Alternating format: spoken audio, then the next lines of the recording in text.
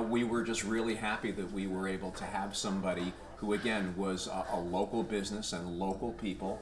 If we had any issues at all, we knew that they were right around the corner and we could go and talk to them, and we knew that if we did have an issue with it, that we had a name and a face that we could go to, not like some of the nameless big box stores that are around. We're local people. This is a local business. Ralph and Sandy are local people. We wanted to shop local, and we found all of that here.